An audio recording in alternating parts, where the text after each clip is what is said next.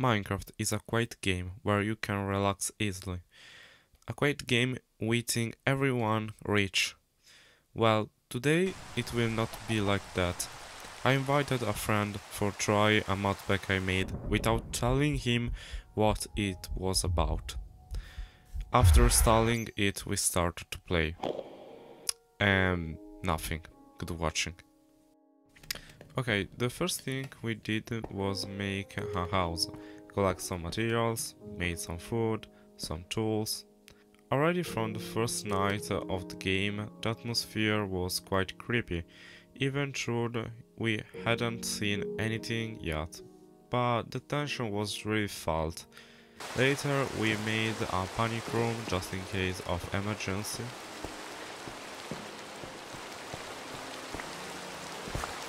In the meantime we start digging an access point for the mine. Okay, so we have made a panic room in case the mob come here and we have no exit. And here is night and now it's time to go in the mine. We started digging a tunnel downwards in the hope of finding a cave, and after a bit of digging we finally found it.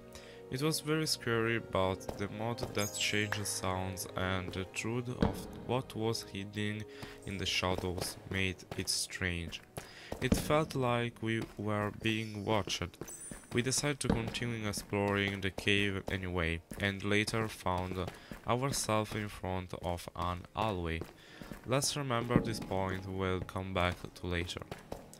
We continued to collect ores and at one point we heard footsteps. Unfortunately I didn't record it in time, but what we heard next, well, listen.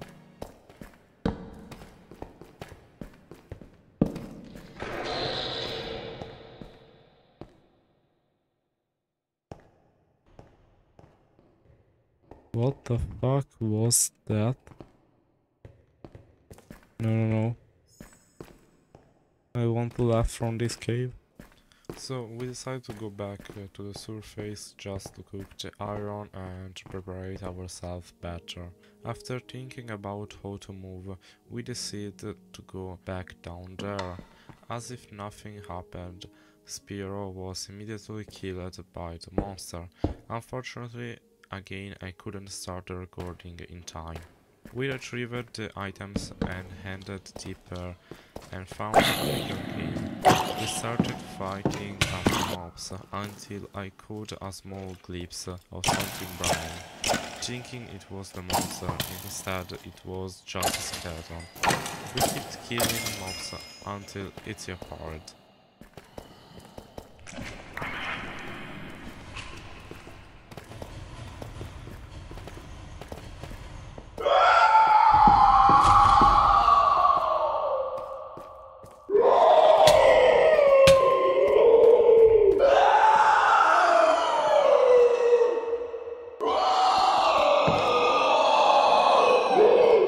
We wait until he was done. We again went out and continued to explore until we encountered the Dark Souls boss.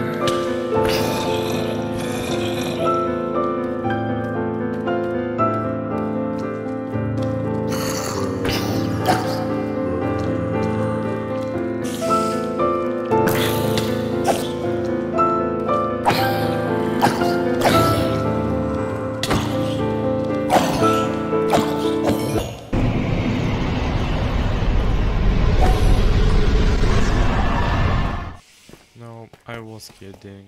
From here we continue with exploration, and from here we never encountered him again. We just heard some noise along our way. Let's say the farther we went, the more we always had the feeling of being constantly watched and having something behind us. But our goal was clear, finding diamonds, and we couldn't not leave until we found them.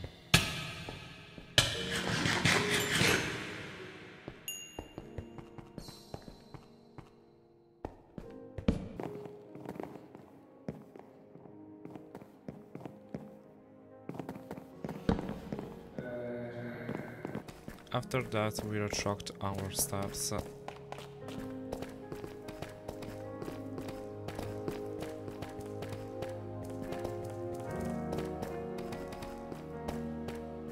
and while we were exploring, Spiro found diamonds by digging a random block.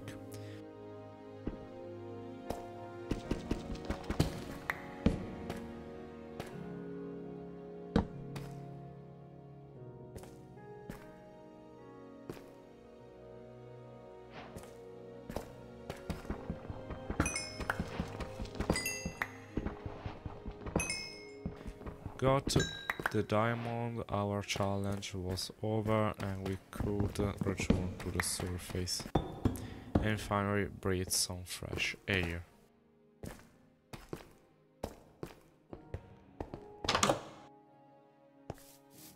Ah, some clean hair.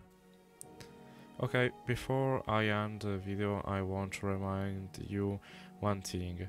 We are closer to 1,000 subscribers, so if you are not subscribed yet, sign up now. And second thing, if you like this video, I suggest you don't miss the next one, because we haven't finished watching everything. There are many things we didn't see today, so I would say if you don't want to miss the next video, it's better to activate the bell, no? Having said that, I leave you with the conclusion. So, for this video is all. Thank you for watching. And see you next video. And see you next video. Bye. Oh, what?